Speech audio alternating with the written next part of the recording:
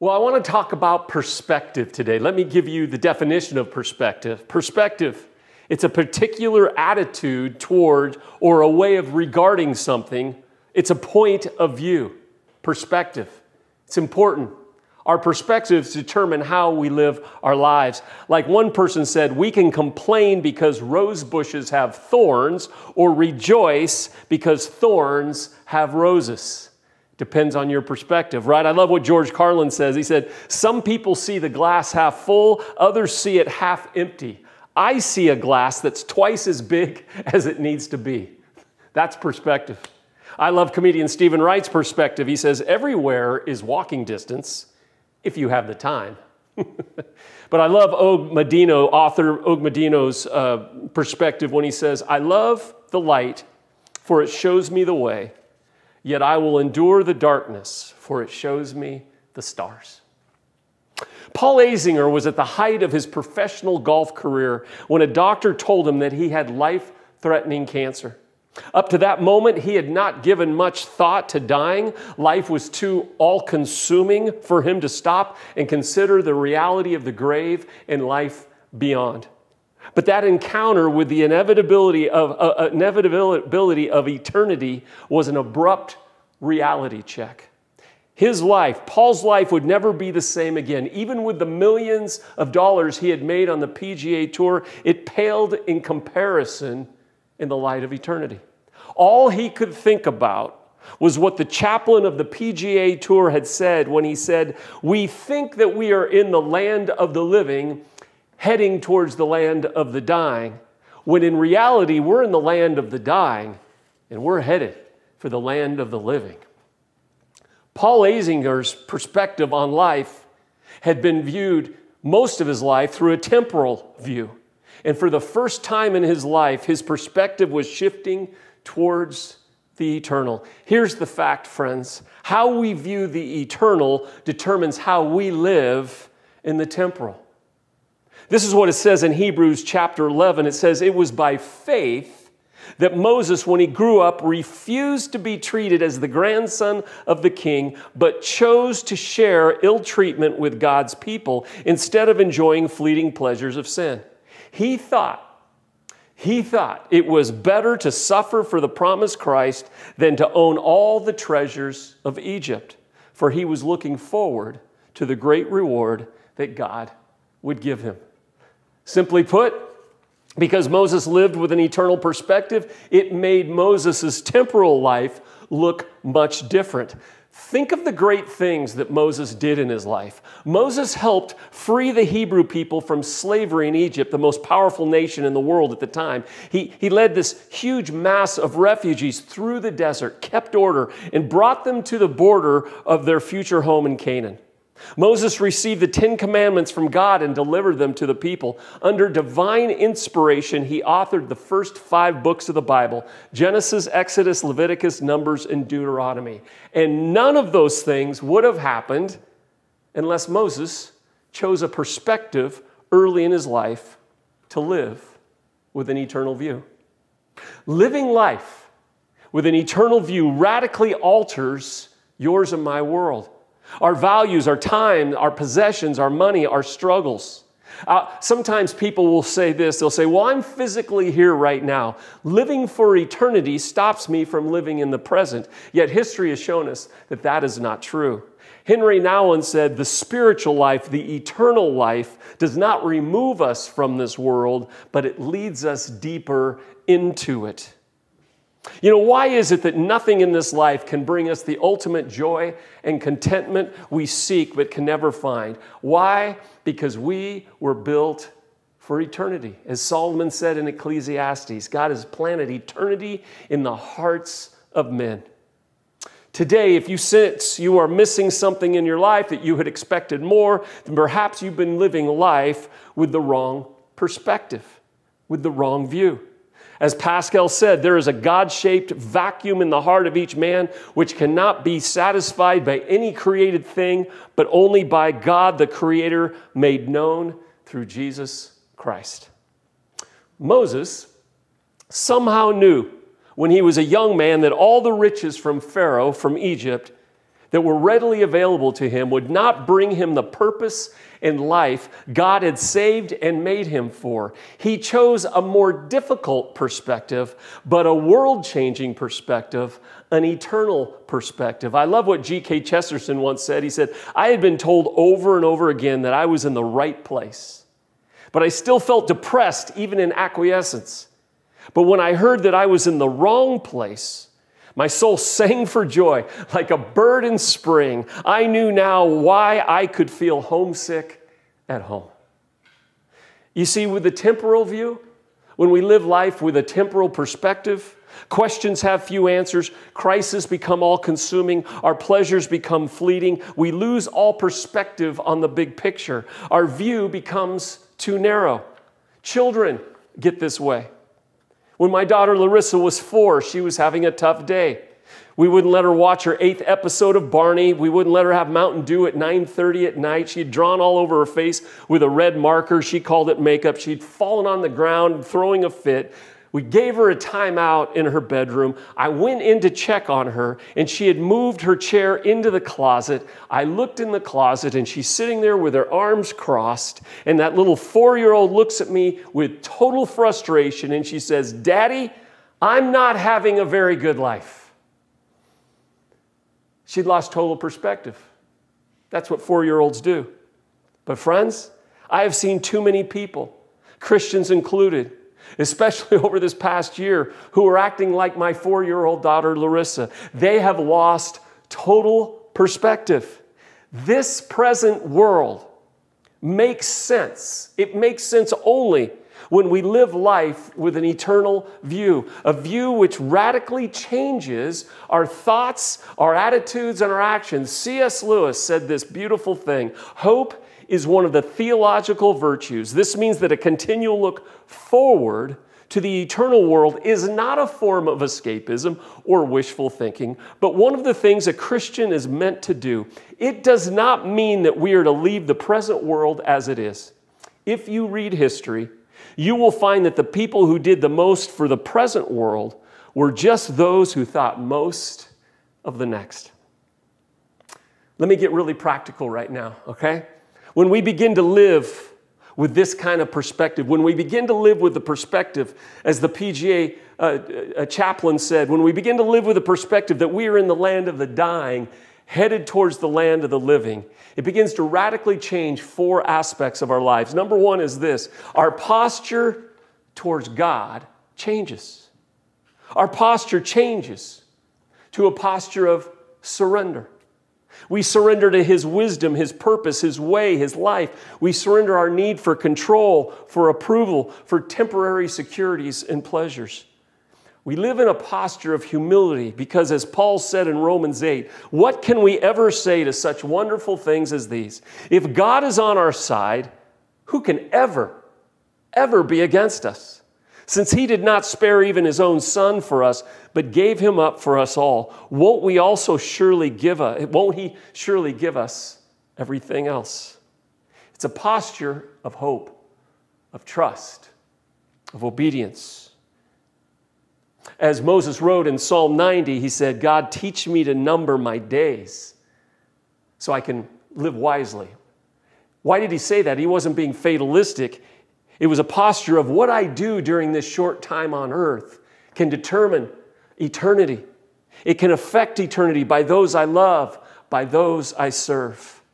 When we live in the eternal perspective, our posture towards God changes. Number 2, our position towards possessions changes. As it's been said, you will not find a funeral hearse pulling a U-Haul trailer.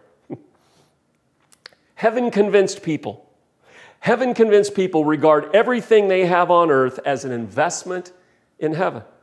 Our possessions become not something to be stockpiled here as symbols of our significance, comparing what we have to others. As someone said, if the grass is greener on the other side, you can bet their water bill is higher too. In 1993, I want to show you this picture. There were wildfires in the Laguna Hills in California. Houses just demolished. Look at this picture. There was one exception. There was one home constructed with a roof with concrete tile. The fire tested the roof, found it inflammable, and skipped over it to the homes with cedar shake shingles. Now, the Apostle Paul wrote that there are various kinds of materials that we can build the foundation of our lives on. Gold and silver, jewels, and also we can do it with sticks and hay and even straw that are very flammable. And he says, one day we will stand before God and all of our work will be put through the fire. Every workman will have, who has built his foundation, Paul writes, with the right materials, his house will stand. But if the house burns down, there's great loss. Paul says we will be saved because of grace, but we'll escape like a man escaping through a wall of flames. What Paul is saying in 1 Corinthians 3 is simply this. Paul says, our earthside activities and resources that have been used for eternal gain will endure as though they were gold, silver, and precious gold, like that tile roof. All other things will burn as if they're wood. Theologian Francis Schaeffer has a term called ash heap Christians. He says many people do not necessarily live evil lives, but their stay on earth simply has no effect on eternity. Schaeffer notes that there will be many standing before Christ one day, knee-deep in ash, with empty hands to bring to their Savior. You know, this is the exciting part. With an eternal view, our possessions become exciting possibilities of ways we can change eternity. Just a few months ago, friends, don't forget this, a little startup church named Live58 raised over $5,000 to liberate and give over 100 families clean water for life. That has affected people for eternity. Jesus' life was spared as a baby because 3 wise men gave their resources in worship to the baby Jesus. Those expensive gifts, frankincense, gold, myrrh, enabled Joseph and Mary, who lacked resources, to be able to afford a long journey and residence to Egypt for 2 years to escape the wrath of a jealous Herod who had decreed that all 2-year-old boys throughout the land would be killed. Let me just say it again. With an eternal view, our possessions, the blessings God has given us, become exciting possibilities of ways we can change eternity. Number 3, first, our posture towards God changes with an eternal view. Our position towards possessions change. And number 3, our perception of people change. With an eternal view, our perception of people change. Christ constantly elevated the value of human beings. Why? It's because that's why he came. And people are the only things that will last for eternity. Everything else stops at the border. When we begin to live life with an eternal view, our perception of people change from commodities to be used or sold or judged or looked down upon to their being eternal creatures in need of the redemptive touch of God's grace. With an eternal view, a father who looks at his daughter with that eternal view will choose not to abuse her with words or humiliate her because he wants to do everything possible through his actions to draw her closer to Christ. With eternity in mind, business people act ethically, both because it's the right thing to do and it will open up people's hearts towards heaven. With eternity in mind, Christians will love one another and do whatever it takes to live in unity, both because it's right and because the Bible says it will open up people's hearts towards heaven. With eternity in mind, Christians will make sure they don't become an introverted club deciding who is in and who is out. And with eternity in mind, Christians will sacrifice serving the poor and marginalized, fighting injustice, and taking care of those who cannot take care of themselves. A very deep theologian once said this: Christians are like manure. Spread them around the country, throughout the countryside, and you do a lot of good. Pile them all up together in one place, and they get to stinking. One of the things I love about Live58 Church is very, very soon we're going to be able to gather on Sundays, to gather in a building, to worship, to connect one another. But our philosophy at Live58 is we're going to gather on Sundays and then scatter the rest of the week. We're going to scatter into our neighborhoods, into our workplace. We're going to scatter and go love the people God has put in front of us. People matter to God because everything else stops at the border. The last one is this. When we live with an eternal view, our posture towards God changes, our position towards possessions change, our perception of people changes, and the last one is our perspective on pain changes. Our perspective on pain changes. Someone said to experience pain means you are alive. Another person said a heart that hurts is a heart that works. How many of you today would say, based on those two sayings, that you are really alive, that your heart is really working? Because there's a lot of pain in this world. But when we live with an eternal view, we realize pain in our life does not mean God loves us any less. Pain in our lives show us that God is at work and He is alongside us. There's a famous story about a young man who ran around with the wrong crowd, ended up being part of a gang. He ended up killing people, a lot of regrets, but he did it out of wanting to fit in and kind of wanting to feel superior. As he got older, he had an encounter with Christ, and he left the gang, and the gang then ended up ridiculing and beating him up and abandoning him, and he spent the rest of his life being hunted down, and eventually he was put in prison, and he was killed for his beliefs. And this is what this man wrote towards the end of his life. Therefore, I do not lose heart. Though outwardly I'm wasting away, yet inwardly I am being renewed day by day. For my light and momentary troubles are achieving for me an eternal glory that far outweighs them all. So I fix my eyes not on what is seen, but on what is unseen. For what is seen is temporary, but what is unseen is eternal. German theologian Dietrich Bonhoeffer, when he was led to be hung in the face of Nazis, spoke these last words, "Oh God, this is the end, but for me, it's just the beginning." D.L. Moody, on his deathbed, said, "Soon you will read in the newspaper that I am dead. Don't believe it for a moment. I will be more alive than ever before." And his last words were, "Earth recedes, heaven opens up for me." Randy Alcorn, in his book, Seeing the Unseen, writes this: what if one day we discover that God has wasted nothing in our life here on earth? What if we see that every agony was part of giving birth to an eternal joy? I've written about this, but I don't think I've ever shared this out loud in a message. But a few years ago, my temporary view of life was causing me to really struggle with my faith.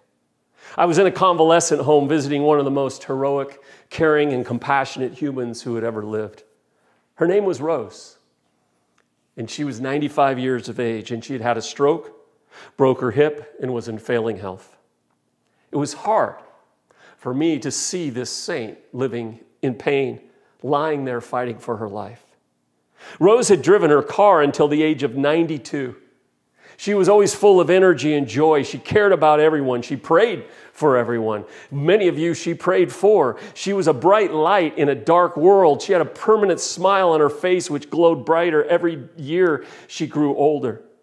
Rose was an eternal optimist, not because she was in denial of bad things, but because she believed that God was always at work, always forgiving, redeeming, patiently loving people towards Him. She mentored young moms, praying for warring nations, and cared deeply for the poor. We called her our own Mother Teresa, but it was her blue eyes with the genuine smile which penetrated the hardest hearts and opened up the possibility of discovering God's healing and salvation. So here is this grace-filled 95-year-old woman struggling for life in a convalescent home. And I'm struggling. God, this isn't fair. She's been so faithful. She shouldn't have to die like this. Where is the dignity in this, God? She deserves better. As I stood around the bed with her family, I struggled silently with these emotions. I'd lost my perspective of eternity. The next morning, I'm driving thinking about Mother Rose, and I'm listening to a song by the band U2 called Yahweh. And in the song, there's a simple yet very poignant phrase which says this: take this soul, stranded in skin and bones, take this soul and make it sing. Yahweh, Yahweh, there is always pain before a child is born. As I'm driving, tears began to run down my face, and I began to smile involuntarily. My temporary view of life was being gently refocused to the eternal. I was missing the beauty of transition. Because friends, today, all of us, we are all stranded in skin and bones, and our souls are much bigger than our bodies. And here was Mother Rose, a soul filled with love and tenderness, light and hope, and yet she was trapped in skin and bones which were failing her. And yet her soul was not fading. It was becoming brighter. It was getting closer and closer to being set free to live forever without the pain and restrictions of these earthly tents. And all of a sudden, I got excited. Mother Rose's soul was about ready to be set free. No more pain or frustration. It was ready to sing. And then the second part of the phrase of that song, there's always pain before a child is born, came screaming at me. Just like the pain of childbirth is forgotten when the joy and the gift of the child is born, so will Mother Rose's pain be forgotten when she is birthed into new life. And the light went on. On this side of eternity, we're all involved in childbirth. That's why life can be so painful. Disease, sickness, abuse, injustice, prejudice, disappointment. It fills our life with pain. It's called birthing pains, but those birthing pains called life lead us to the other side of eternity, where the Apostle John says, there will be no more tears, no more pain, no more war, no more injustice, no more sickness, no more disease. But there's always pain before a child is born. This is why people who have done world-changing things always knew that before something great was born, there would be pain. Martin Luther bore the rejection and perjury of religion so the understanding of grace could be born. Abraham Lincoln bore the pain of rejection, anger, and ultimately death so freedom could be born. Martin Luther King Jr. bore the pain of prejudice, hatred, and ultimately death so the beginning of equality could be born. Nelson Mandela bore the pain of 30 years of imprisonment so the end of apartheid could be born. Moses,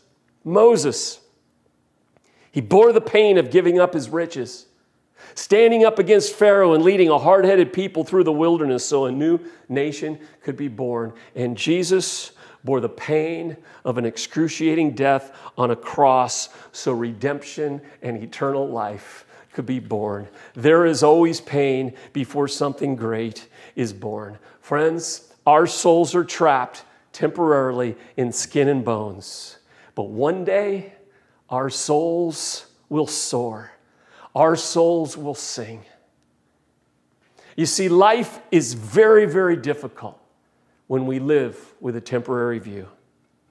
But life begins to make more sense with the perspective of an eternal view. Our posture towards God changes, our position on possessions change, our perception of people changes, and even our perspective on pain changes. God bless you, Mother Rose, for you kept your eyes on Jesus. And today, her soul soars and sings. May we follow her example. For Moses thought it was better to suffer for the promised Christ than to own all the treasures of Egypt, for he was looking forward to the great reward that God would give him. Friends, here lies that reward. Here lies the great mystery that those who choose to live with an eternal perspective will one day be a part of a party of all parties. It says in Luke chapter 12, there will be great joy for those who are ready and waiting for his return. He himself will sit them and put on a waiter's uniform and serve them as they sit and eat. For those living with an eternal perspective, one day Jesus will throw a party for us. And remember, Jesus is good at turning water into wine, so that's going to be some party. This week, when you're tempted to live with the perspective that we are just skin and bones, remember Moses. Remember Mother Rose. Remember the words of the PGA chaplain. We're in the land of the dying, and we're heading towards the land of the living, where our souls will soar and sing. and remember the party of all parties. So we fix our eyes, not on what is seen, but on what is unseen. Since what is seen is temporary, but what is unseen is eternal.